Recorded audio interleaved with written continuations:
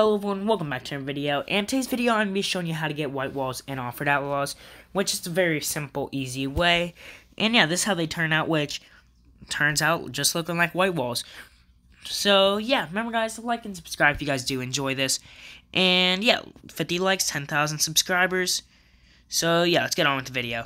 But anyways, this is actually a nice, easy way. I've been using it for a while now, where it looks completely like white walls. And you guys can actually see because they really don't have an actual way to put in white walls, but I'm going to show you guys how to do it now, so be back in 1 second. Okay guys, so here's step-by-step process, a little hack thing. So you go to customize over here, you click rims, you click the bead right there, and yeah, you can, so let's just say it's this color, you move it over to white, and then you click bead lock, and there you go, yes, it's actually a big bead lock, but from here, it looks like a normal white wall and stuff. So, yeah, that's actually how you do it, which, I know, guys, it's actually really simple how to do it. But it does work.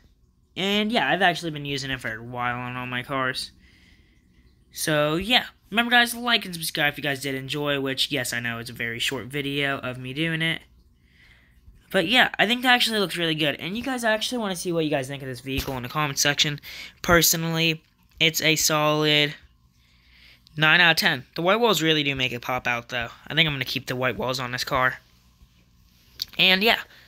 So, thank you, everyone, for watching. Hope you all enjoyed. And, everyone, peace out. Bye.